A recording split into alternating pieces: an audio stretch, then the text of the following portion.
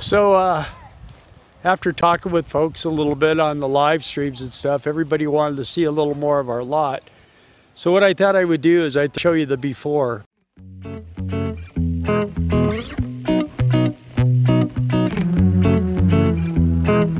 We haven't done anything to it yet. I mean, nothing. The lady over here, she's over here talking to us right now. And she mows the lawn. She's got a tractor and stuff. So that's about all she's done. And she really hasn't, she's going to get into this stuff. She takes care of it for us. So anyway, to let you know, there's our wire. They disconnected the electrical cord. We found out that this little shed thing here was somebody's home for a while, which was a little irritating. But this is where everybody came to drink beer. This was the bar. And this is a dry county, so you kind of don't want that kind of stuff going on. Anyway, our property line is right here. So that corner way over there past Darla, way over in that corner where those fences are, that's the other border. And then down here by that mailbox past that telephone pole, that's the other one. So these are a couple of our oak trees. And these things, man, they bloom with these really cool looking purple, pinkish colored flowers, but they're done. They've already done that. Like I say, there's all the electrical stuff, and I'm going to completely rewire all that. All this is going to be taken out and refurbished, and our water stuff is over here. There's my box, and then the city's box is just right next to it, right behind it. So I'm gonna get a spigot put in here. One thing that's going to be a little bit of a challenge is I got to run the water lines. But I got these two big trees, so I got to try to figure out where there's no big roots, because some of these trees have some pretty nasty roots. And there's a pond over there, a little gazebo. So this is the driveway. This is where we come in. So I got to knock this down right here. This little hump right here has to come down, because that's the way I'm going to have to come in. I'm going to have to come in at a pretty... I can't get straightened up enough with the rig, it's too long. So this is going to have to come down right here, and then I'll be shooting up that way, up by where Darla's at up there. And then I'll show you in a second here where we're going to end up putting the motorhomes. Got to fill a little bit of this in down here, low spot. There's a sewer outlet. The road's going to come around this way over here. I don't really want to mess too much with the trees. I like the trees. So this is all the crap that the guys that were here before. There's beer cans and all this. I'm going to come over here, bring my trailer over here, and a rake and stuff, and rake all this. They had carpet out here and all kinds of stuff. That's all going to the dumpster. And this is the shed. And actually, it's got decent bones. It still needs some more frame work done. I think I'm either going to put the door here or I'm going to put it over here. More than likely, I might put it over here. I haven't figured it out yet. There's possibility of 4 walls, and I think I'm down to 1 or 2. And it's going to be wood siding instead of this metal. This metal's kind of a problem, but the roof looks pretty sturdy. Someone's already put an electrical box in here. Need to work on that a little bit because I have to run 220 in here for the dryer. There'll be a washer dryer and then a refrigerator in here. And then we'll have a little bit of storage. I'm going to have to make it pretty secure, and then besides being secure, I'm going to alarm it.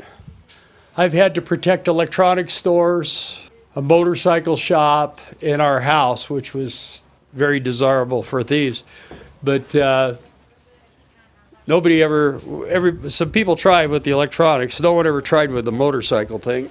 I had a lot of tweakers come in and looking around, like, wow, I could do this and do that, but they couldn't. Got to clean these trees up a little bit. Like I say, it's a mess.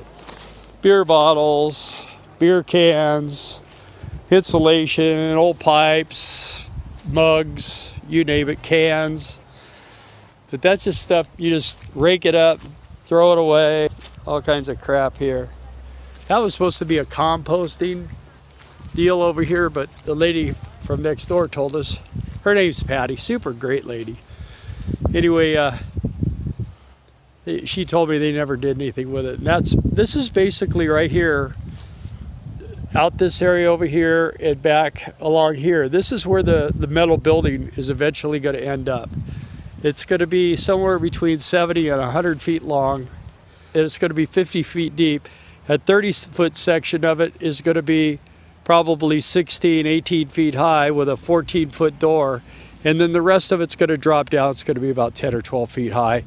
I'll have a garage, something big enough to get the truck in. And that's where my shop will be. And then at this far end over here, this is where we're going to have we're going to build our house inside the metal building. And so when we're at night, look at these flowers. This place is just unbelievable right now. It's just so much new life, and that's one thing about this area. You experience life and death every single day.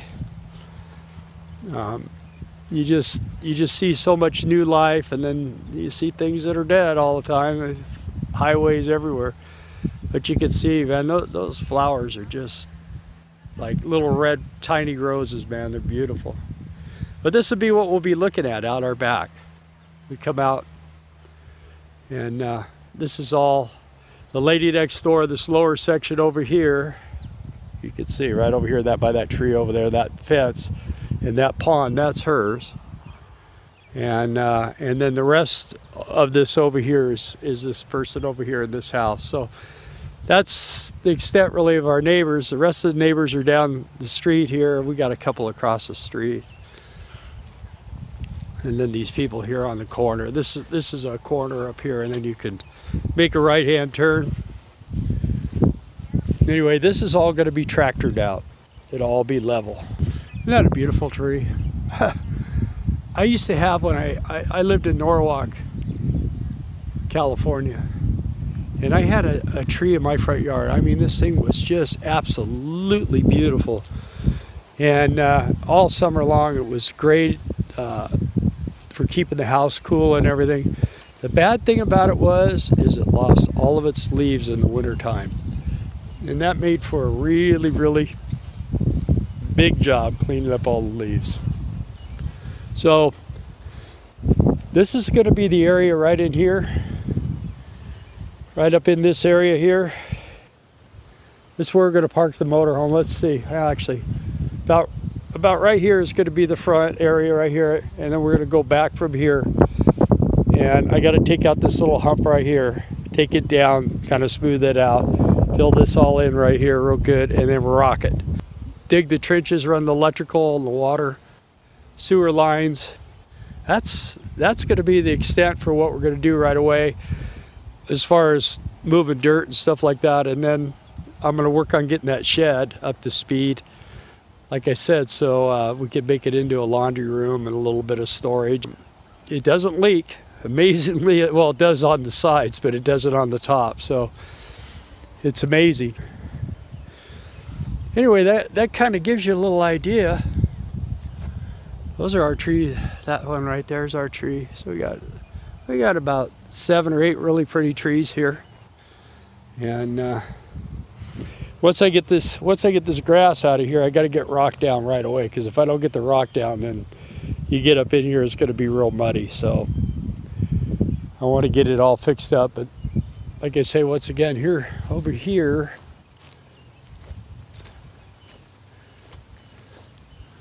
our boundary, if you see that one fence post right there, right by that tree, from here over, this is our lot.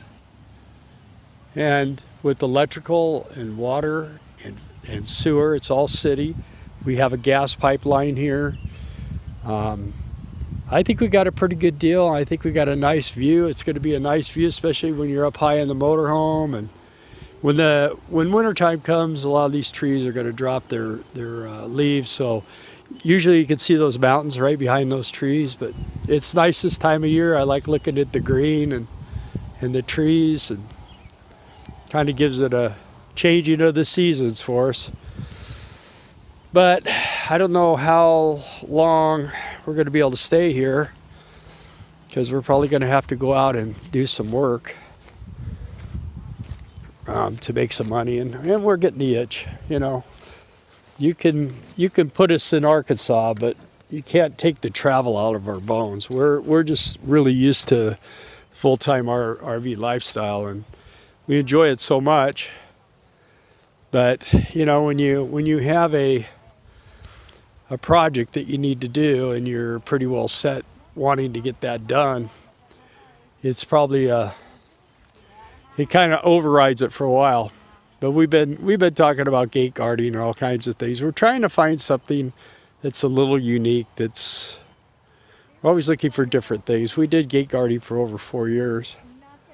So the only thing that we just always love to do is we love to do the sugar beets. That's our primary job. I think if nothing else, that's the one we want to keep. So, all right, guys, thanks for taking this little tour with me.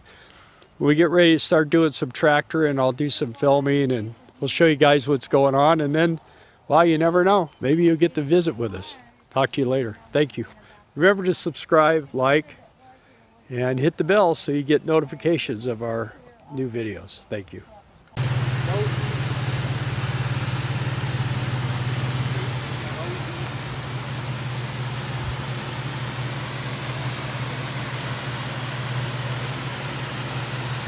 So this is just one of the things that you see when you're driving in the backwoods of Arkansas.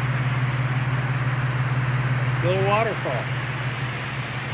I got a concrete retainer wall here. Yeah. It's like a little dam, so we can pond this up here. We're on this little country road.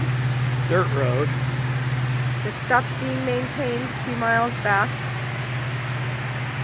It's just really pretty. Come on, Casey.